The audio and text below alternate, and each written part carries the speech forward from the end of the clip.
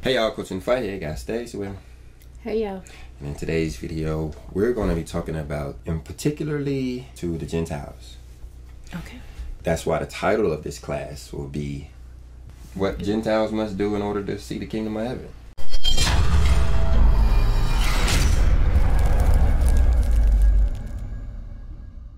From the church perspective, what do you remember them saying as far as how Gentiles or what they had to do in order to go to heaven?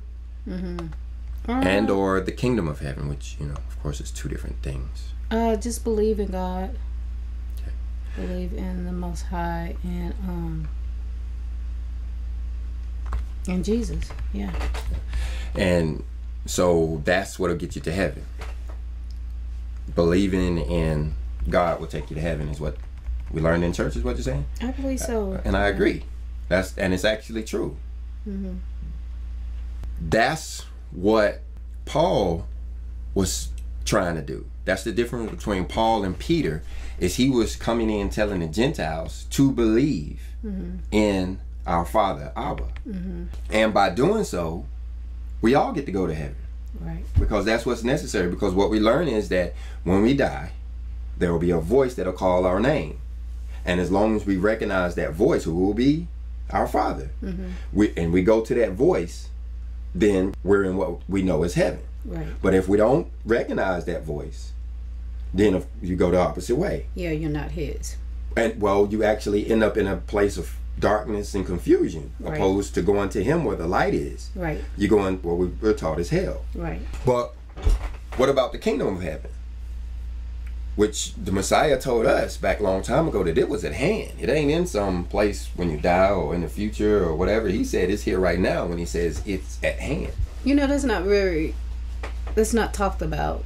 I don't know if there's a separation between the kingdom of heaven and the beyond heaven that we think about. Or if they're put together, it's just one place. Yeah. Well, it's because when you're talking to Gentiles, the kingdom of heaven has never really been an option for them. If you remember how we were taught in church, the Christians go away, and the so-called Israelites have to stay on the earth, right? So that plan was never to see this part. That plan was to go away and return. If you remember the story, they returned with the Messiah. Right. Okay. Well, that's after the kingdom has already been established. It is the people who have to go through the tribulation, the ones that live, that will have to put things back together, this perfect planet that we've been promised. They'll have, so much time to put this back together. And then those believers who have gone on and are now returning back will return back to the kingdom of heaven. Right. Yeah. Right. Yeah. That's exactly what we're taught. And that's true too. Okay, but what if you don't want to die? Right. What if you want to live? What if you want to take this current body? You don't necessarily want to have a glorified body, because we're told that our bodies will start to rejuvenate over time. In the kingdom of heaven, when things start to get better, our bodies will start to repair themselves. Right. So what if you're happy with what you got and you're like, you know what? Because you got to understand the promises of those who survive these things. The multitude that no man can number will be like the new Noahs. Everybody will always remember them. They will always, like for instance, if you were to live, they will always remember Grandma Stacy. Right. If it wasn't for Grandma Stacy, Yeah. Grandma, but I don't know if we were ever presented with that being an option in the church. Yeah. So that's why we're doing this class, to say what is the other option. What if you do not plan to go away in this extinction level event coming up? Okay. What do they have to do?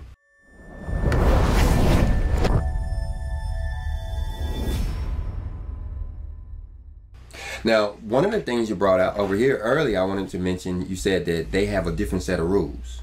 Right. Here are their rules. These are Gentile rules. Okay. This is what you want to read it, because this is what Paul was telling them. We're here in chapter 21 of the book of Acts. Acts 21 and 17. And when we were come to Jerusalem, the brethren received us gladly.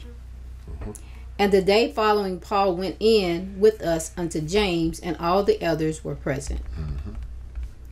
And when he had saluted them, he declared particularly what things God had wrought among the Gentiles by his ministry. Yeah, because you got to remember that Paul was the Gentile teacher. Yeah. People get confused, especially people who are struggling with these commandments. They struggle with Paul because Paul was like, you can do almost anything. Yeah. That's because Paul, who was a Hebrew, and he self-proclaiming, adhering to the law. He was a lot zealous. He was a little bit. He was zealous of the law. His job was to teach Gentiles. Right. And so he had a different message. Yeah. The message that he grew up with was different than the message that he taught. Absolutely. Yeah. And the message that he lived. Yeah. You remember that? Yeah, okay, that needed to be said. And the message that he lived. Because he lived as a Hebrew, because that's what he was. He didn't, he told them that they had a different set of rules, yet and still he followed the same rules as the Messiah, Moses, and those, Yeah, because he was, and so you think about his mission. His job was to come in as the fisherman to get all of the Gentiles and basically get them in a position now where they can actually go to heaven too. Because if they never learned about God, they would have, never had the opportunity to have the opportunity at all. You think of the people who don't know our Father in heaven. What chance do they really have when this goes down? And so that's Paul's mission. And that's why Israelites got to be careful when we read the 13 books of Paul, because his message is to Gentiles, not Israelites. And a lot of times we say, well, the Bible is for everybody. Well, it is, but there's different messages for different people. But we can learn from them.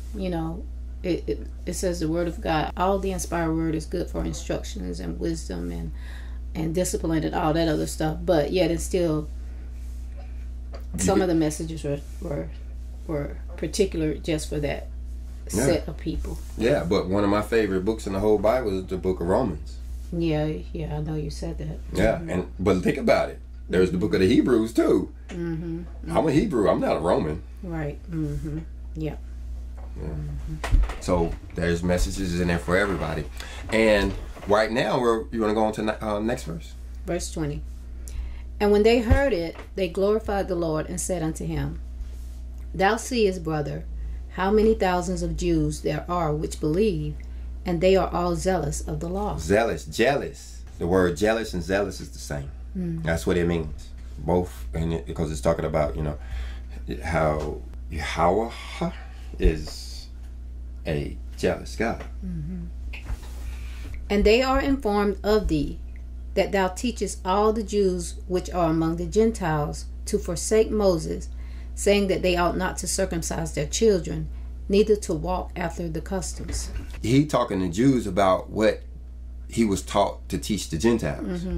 So he's like, y'all, you teaching us backwards. That's the problem with Paul, is what we were just saying. You have to be careful. So let's see. What is it therefore? The multitude must needs come together, for they will hear that thou art come. Yeah, so what are you saying? Are you saying that we're supposed to start breaking the law? And Do therefore this that we say to thee. We have 4 men which have a vow on them. Okay, 4 men who have a vow to Nazarite. Take them and purify thyself with them, and be at charges with them, that they may shave their head, and all may know that those things whereof they were informed concerning thee are nothing, but that thou thyself also walkest orderly and keepest the law. You can keep the law, or you can do what the law says. Go ahead. 25. As touching the Gentiles which believe, we have written and concluded that they observe no such thing, save only that they keep themselves from things offered to idols, and from blood, and from strangled, and from fornication. So now it's saying that as touching the Gentiles, we believe and have written. So these are the same people that just told him to go to the 4 men that have the vow, right? But as it comes to the Gentiles, what we believe and even have written down and concluded that they observe no such thing.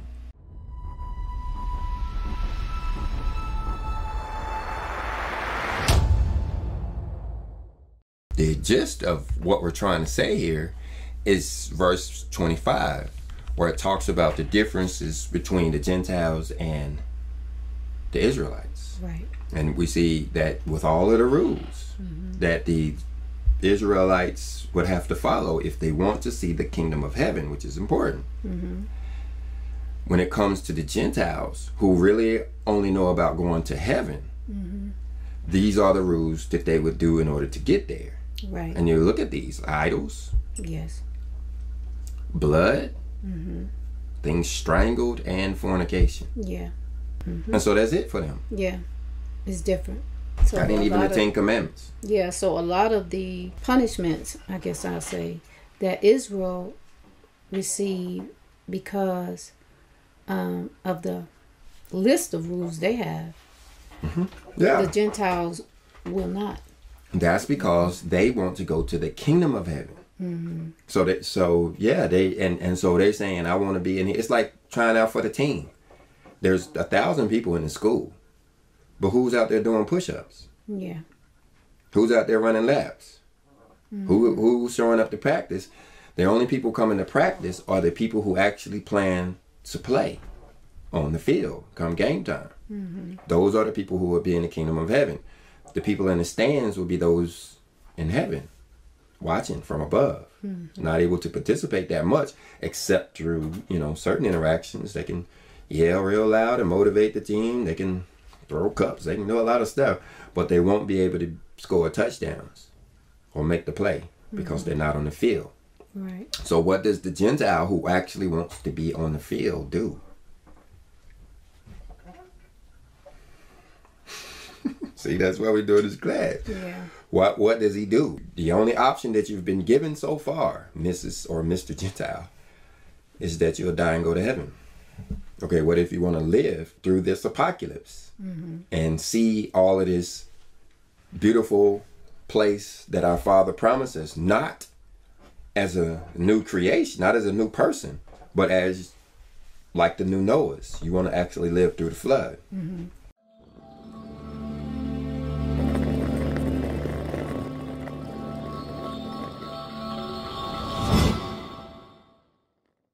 And so now you should be wondering, where is our ark? Yeah. Because there was billions of people, if you think about it. They didn't have birth control. They didn't have televisions. They didn't have anything much else to do but create kids. And they created them 10 and 12 at a time. So if you got all of these generations from Adam to Noah popping out 10 and 12 kids for a family. Yeah. There was at least 10 billion people on the planet when the flood occurred. But the only ones that survived were in a boat, in an ark. Right. And so here we are now about to go through the same thing. And so, like we said, where is the ark? So let's look at the verses here. Now we're looking here at the third testament of the Bible. Yeah. You want to tell them about it? It's the scripture that introduces us into the third era, the spirit and truth. So now that's it. The scripture that introduces us into the third era. When Moses came, people were pretty much like animals. Except for the Egyptians, of course, but that's even worse. Because they had taken on so much of the Egyptian culture that they had to have Moses to come in and give them a document to teach them how to live like humans. Don't steal, don't kill, don't mess with nobody. Don't be like, be a human. yeah. Okay, so we had about 1,400 years for Moses to learn how to live like humans, without stealing or killing. Then came the Messiah who said, okay, well, what about loving each other? Which was different. Yeah. Actually, it's one thing not to come over and harm you. Okay, but am I going to come over and help you? Yeah. And that's what the Messiah came. And so then we had 2,000 years of living under this love era where we actually have to learn how to love one another. Yeah. You see, some people are still struggling with that even to this day. And so now that we're 2,000 years later and getting ready to go into the new era, the kingdom of heaven that we're talking about, Right. this, the post-apocalyptic world where all evil has gone away and humanity is rejuvenating itself, we need a new document that tells us how to live in this era. Yeah. And it's not, and and like Stacy says, it is the third. What did she say? And the thing about it, this is the third part of the trilogy, which doesn't cancel out 1 and 2. Absolutely. It's just and more information. More information where we didn't need this information before. It may have even gotten us in trouble. Yeah, I would say so. If all of this spirituality stuff. Yeah. Look at what happened to those who tried to find it on their own. Yeah. Yeah. And so you can imagine if we had books about it in many years. We were even told, and not to try to go that direction because the Father knew we wasn't ready. Right, not ready, and we're still not. Yeah. Not really, not until this pole shift. But there are those who are getting prepared. Yeah. Because this pole shift, this earthquake are real stuff, so we have to have a way of surviving for those who actually want to see the kingdom of heaven. Yeah. All right. So just a little bit of background on the book. This is the third testament of the Bible. I'm over here at Jesus-comes.com looking at a PDF. You can also buy it online. Just look for Third Testament by T.R. Ross. There's some links in the description. And we may even look in the great book of true life if this goes as planned. Okay. So let's go ahead and look at verse 15. We'll take it slow and let's go. The day the waters ceased to cover the earth, I caused the rainbow of peace to shine in the heavens as a sign of the pact God had established with men. This is talking about how the old flood, the living parable, is the same as what we're going through now. I tell you now, you humanity of the third era, that you are the same ones who passed through those ordeals in which you were purified. You are soon to experience new chaos. Yeah, so it's like we have to go through this in order to get us to these next levels. Because even back there with Moses, there was a lot going on in the world. That's why they were in the desert for 40 years, to be protected from what was going on in the rest of the world. Yeah, he actually sent them different routes so that they wouldn't become fearful and turn around. Yeah, and then you had the earthquake in the book of Joshua. Right. Right, and so that's was a pole shift. That's what we're expecting now. That's why you have that example where you have the walls of Jericho falling down. There will be the walls of Babylon this time, but they're all going to fall similar. So you have these living parables to go by. Each time is to purify us of all of our wrongdoings and put us in a state, a brand new state, mind you. Just like you was in the kingdom with a new slate. This only happened so many thousands of years that you get this new slate, and then you're able to go to the next level. And for us, the next level is this kingdom of heaven. We're supposed to be able to speak telepathically. We're supposed to be able to summon angels. We're supposed to be able to speak to the spirit world. People, that are deceased and actually hear back and talk to them. All of this is supposed to change. Talking to animals. All the stuff that we hear about, and we are told that, we think it's on another level, but this is stuff that we are about to start experiencing. Yeah, and maybe we think it's on another level because we weren't ever taught that we had, as Gentiles, had the option to see any of this, except when we be reborn, come back, But who wants to do that? Right.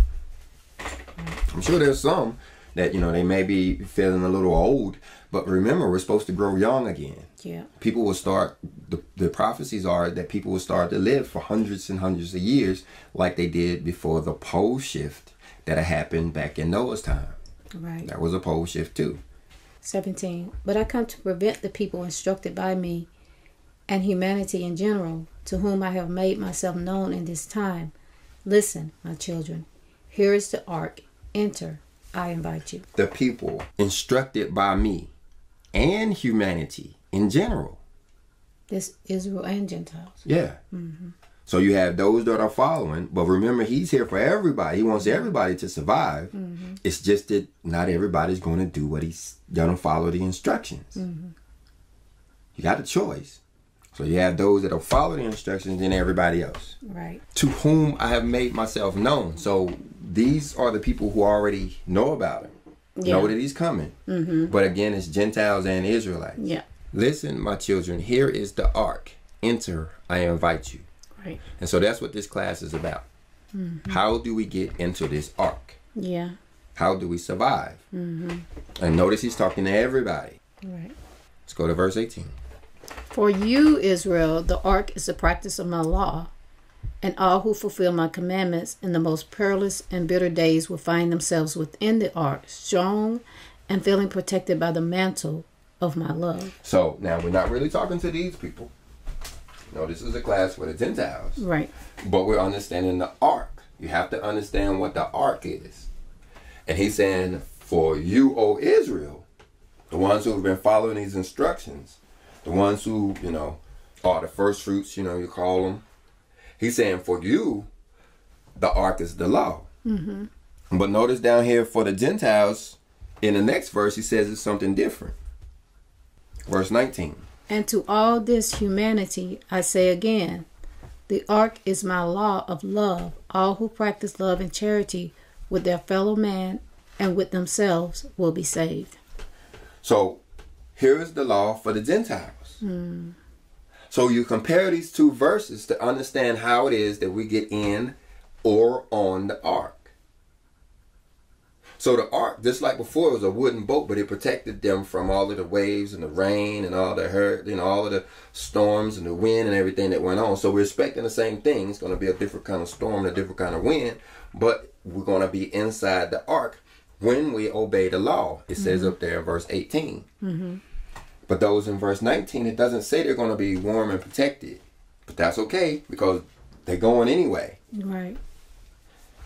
What this is saying is that those who are in the law will be in the ark. But what about these other guys who are not in the law, the Gentiles? It's saying that the law is love, and by practicing love, they will get to be what we would call on the ark. Yeah. You say, well, what's the difference? They will still be battered by the waves. They will still be bashed by the hurricanes. But you can imagine back there with Noah, how many people would have been glad to have been on top of that ark. Mm-hmm. The reason why is because they don't know the law that well. And so when it comes to, certain things that will happen, they'll make mistakes. And then them hurricane winds will bash them. Mm-hmm. It's because they haven't necessarily followed the instructions. And so they don't know the rules. And so some of them, many of them, most of them will probably be on the ark reading the Bible and talking to each other. We ain't supposed to do that, right? They be knocking, hey, what we supposed to do about this verse? Somebody will holler back up. Supposed to keep the Sabbath day. Oh, okay. If we keep the Sabbath day, can we come in there? But how do you get there? How you even get the opportunity to ride this boat? Right. What it's telling us here is the law of love. So, in all of this lead up, guys, what we've never been told as far as Gentiles, first of all, that we have the option to see the kingdom of heaven, what it is, and we were never told how to get there. But what we learn here is that we get there through love and charity. Charity. Mm-hmm. So, in other words, the person who now find themselves being known, the Father's made themselves known to them here in 2024, 2025. They don't have time to learn the law necessarily. They can go read it, but it takes years of practice and experience to know the law. You even gotta test. Yeah, and test. I was going to say that. You have to go through trials and fail just to learn what happens when you do. Yep. That's all part of it. It's like school. And so they don't have that much time. So what do? Love and charity. They start dumping charity. Start giving. Just like the Messiah said. You got 2 coats, you give 1 away. Mm-hmm. And that's how they get in the ark. So the person now who find themselves in this position saying, I don't want to die. I want to live. I want to see all of this. I live in America. This is the promised land too. I want to live. Mm. But I don't know where my Bible's at right now. I ain't seen it in a while. Right. I don't know what the law is when I get in there. Is it the whole Torah, or is it just Exodus chapter 21, 22, 23, and chapter 24? Mm-hmm. I don't know, what do I do? Start practicing. Start practicing charity. Mm-hmm. Start practicing charity. And that's how we get rid of these things, is through charity. Mm-hmm. I may not remember all of the things that I've done that I'm guilty of. If I do charity, that offsets the things, especially those things that I've forgotten about. Or don't even know you did. Or didn't even know I did. It makes an offset. Mm-hmm. So for the Gentile now finding themselves wondering what it is that they're supposed to be doing to see the kingdom of heaven, they need to be making offerings. All right, now let's come over here and let's look at the Great Book of True Life. This is teaching 302, verse 17, 18, and 19. Yeah, these are these numbers you see at the bottom of this section. That's what it means by it's a compendulum, is because these verses were actually taken out of the greater work. But as you can see, it was really only 2 verses. 17 and 18. So if we come over to the Great Book of True Life and look in volume 10, we can see if there was anything else said. First of all, we see the word, instead of prevent, it was forewarn. And there in 18, which is so much clearer than the translation of the Third Testament, it says, Israel, to enter my ark, you need to practice my law. And then in 19 says, to all humanity, each individual who practice love and charity with his brethren and with himself will be saved. So it's definitely telling us that we have to practice love and practice charity. Yeah, and then notice it goes on. I will bless that virtue, and mankind will discover spirituality like the ark of salvation through that great virtue during the third era. And that's the virtue of giving. Charity. Charity, yeah. Yeah, we hear about the virtues over in the Shepherd of Hermas. There are 12 of them. Yes. Patience, power, continence, faith. Charity. Look how much more this is bringing out here. This is why it's necessary to have or be able to have access to this Great Book of True Life, because this makes it even more important when it's talking about charity. It says, not only will man discover salvation for his life on earth, but also salvation and peace for his spirit, because a great period of great ordeals is approaching, a time when set will battle set and religion will battle religion. Yeah. And he's saying that the way to get through this is through charity. Yeah. Through the virtue of charity. So you got to give. Yeah. And then give. And then give. But one of the good things, for us who say, well, what about me, is that he does include yourself. He says, who practices love and charity with his brethren and with himself. That's a great point, because what he's talking about is your family. Yeah. We forget them many times. What would that look like? Well, you would give your 10% to him, so to speak. Yeah. That would be your tithes.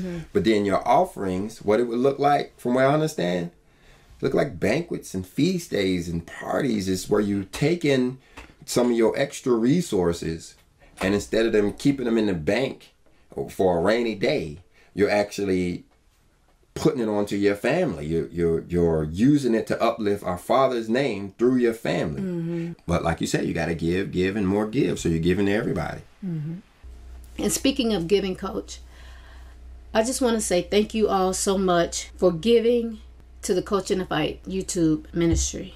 Thank you all for showing up for the videos. Thank you all for your encouragement. Thank you all for your prayers. Thank you all for your offerings of support. Thank you all for listening.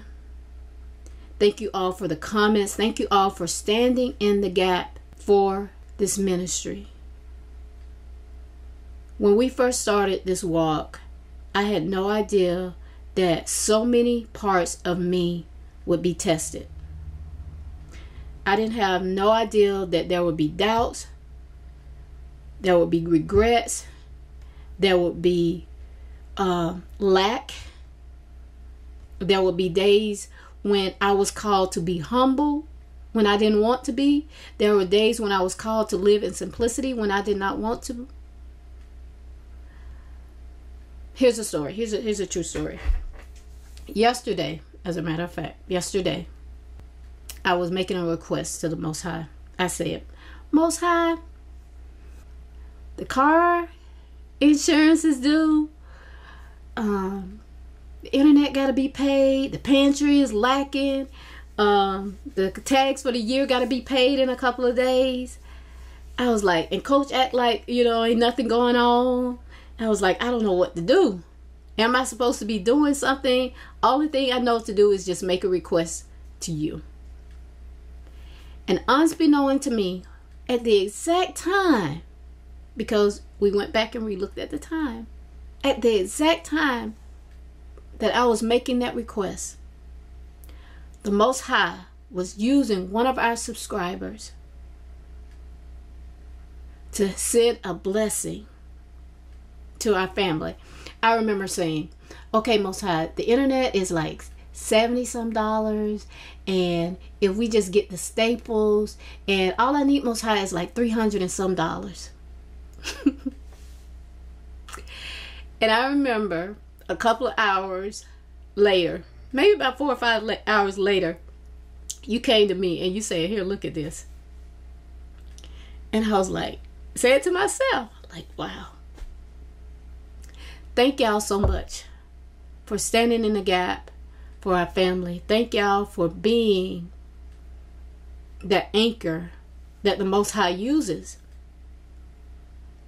to support this ministry.